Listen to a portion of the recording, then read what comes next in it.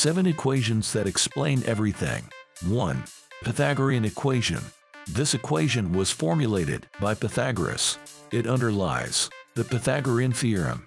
It describes the relationship between the two legs of a right triangle and its hypotenuse. The hypotenuse is the side opposite the right angle. It makes up one side of a square.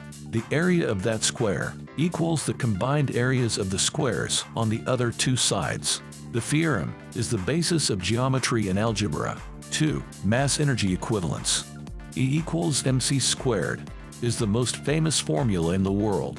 It was discovered by Albert Einstein in 1905. Energy is equal to mass times the speed of light squared.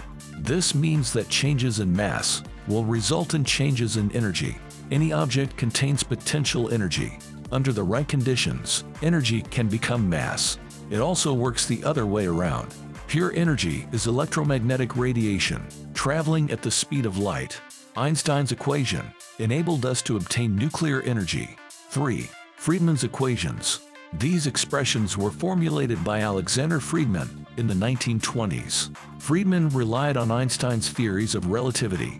His formulas describe the expansion of the universe. They combine all the factors of the cosmos: curvature, matter and energy, rate of expansion, etc. Friedman's equations led to the discovery of dark energy. 4. Law of Universal Gravitation. This is the law formulated by Isaac Newton in 1686. It states that every particle attracts every other particle. The force of that attraction is directly proportional to the product of their masses. It's inversely proportional to the square of the distance between their centers. The equation describes all motion in the universe. It's been superseded by Einstein's theory of general relativity, but relativity is used when extreme accuracy is required.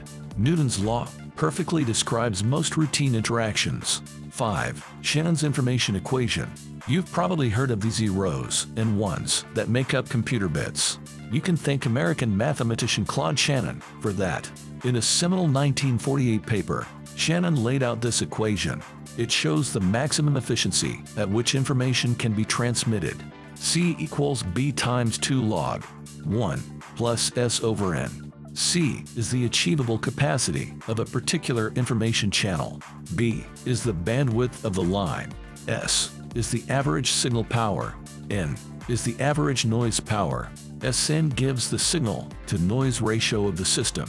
The output is in units of bits per second. 6. Second law of thermodynamics. The first law states that energy must always be conserved.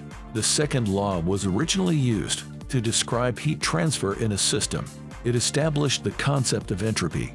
In a thermodynamic system, there's always heat and energy loss. Heat always flows in one direction only. The entropy of isolated systems can't decrease. If we stop heating something, it will inevitably cool down. This means the heat death of the universe is inevitable. Once the universe expands too far, there won't be enough mass and energy. 7. Maxwell's Equations. James Clerk Maxwell studied electricity and magnetism.